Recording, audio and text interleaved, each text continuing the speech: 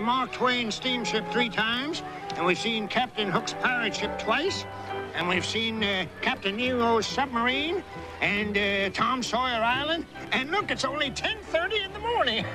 We're doing great, aren't we, huh? Now, what do you want to do now? Leave. Leave? We've only been here 4.5 days. What are you talking about, leave? We still got to see all of Fantasyland and Adventureland and Tomorrowland. I'd rather see Adamland. Adamland? Well, what's that? Home, where I live. I think my turtle misses me. Oh, don't worry about your turtle, Adam. He's gonna be fine. Oh, gosh darn, I knew I forgot something. What? Well, your grandma. She was here with us just a few minutes ago. She probably wandered off somewhere. Don't worry about her. She's in Frontierland for the 10th time. What's so great about Frontierland? I'll tell you what's so great about Frontierland.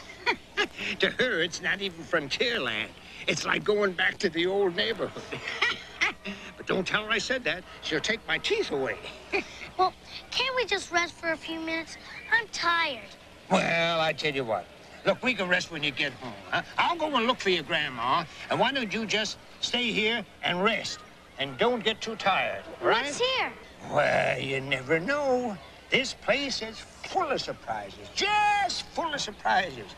Do you know who I saw here way back when they were no older than you? The Osmonds. The Osmonds? That's right. Honest? Yeah. Donnie Marie, too? Well, Donnie was a little tiny infant about like that, and Marie, Marie was just a pretty little wish that hadn't come true yet. But, oh, the 4 other boys were here. That was back in 1960.